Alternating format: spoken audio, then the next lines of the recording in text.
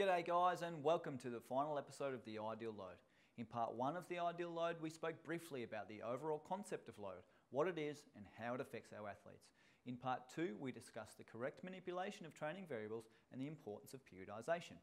In this episode, we're going to discuss how to effectively monitor your training loads using different technologies and methodologies that are easily implemented. Also, stay tuned until the very end, where I'm going to give you the download link to our free, fully customizable and updatable annual plan to help you periodize and monitor your training loads. So how can you easily monitor your training loads and keep your athletes from overtraining? There are a number of ways to do this, some of which involve expensive technology and require greater data processing time, such as GPS and accelerometers, whereas other methodologies such as heart rate monitoring and the rating of perceived exertion are much more accessible and time efficient. Let's discuss a few of these options in greater detail to help you make the right decision. But firstly, we need to quickly touch again on the different types of data you'll be collecting.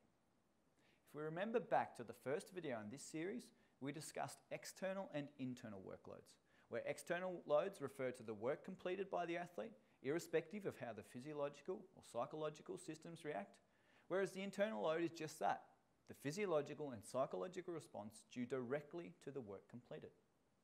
So how do we measure these things day to day and week to week? External workloads, such as total distance, distance per minute, total high-speed running distance, total time in high-speed running, total sprinting distance, and total time in sprinting, can all be measured using GPS units. These metrics can all be captured automatically by the unit's proprietary software and can be easily viewed for each player wearing a GPS unit.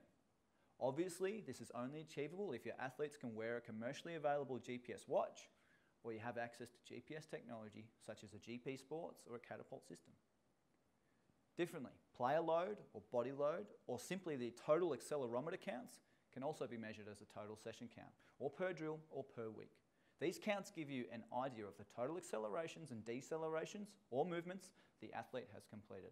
Again, this requires the athlete to be wearing the unit during the session.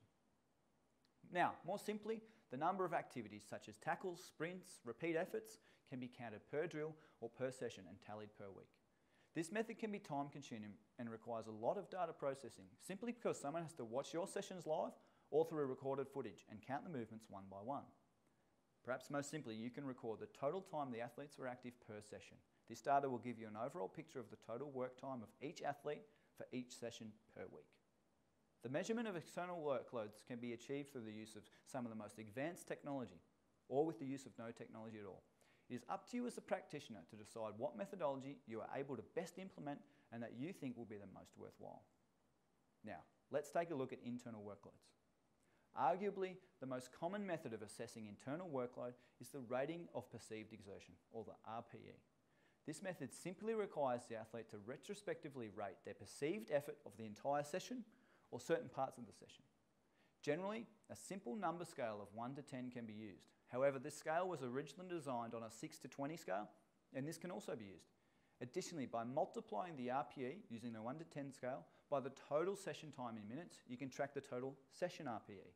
This method is commonly used in team sports and is a great way to capture information on how your athletes experience each session.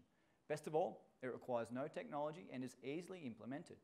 The data can also be easily graphed and monitored week to week. Heart rate, another popular method of monitoring internal loads. Heart rate straps and accompanying watches are now cheaper than ever and are super accessible. Heart rate can be used to measure how long the athletes spend in certain heart rate zones. For example, how long were your athletes at 80, 90, 95% heart rate max? Now, there are other measures of heart rate that can be utilised to monitor loads, such as heart rate recovery, heart rate variability, and training impulse. However, these methods involve a much higher level of data analysis, and the science is less than certain about their applicability.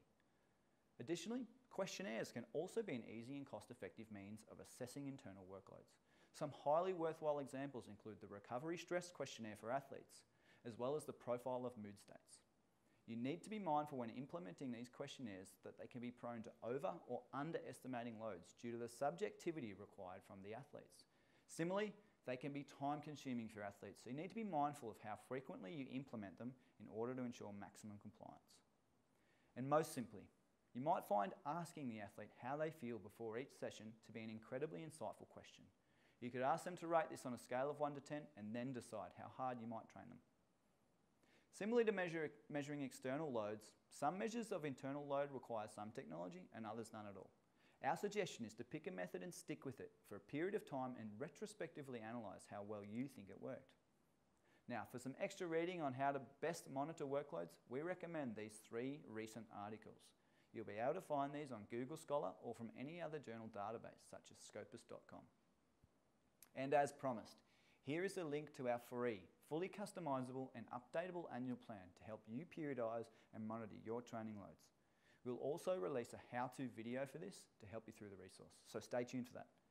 If you want to know more or you missed the previous episodes, check out our YouTube channel and website for all of our other resources. We hope you enjoyed the final episode of The Ideal Load, and thanks for watching.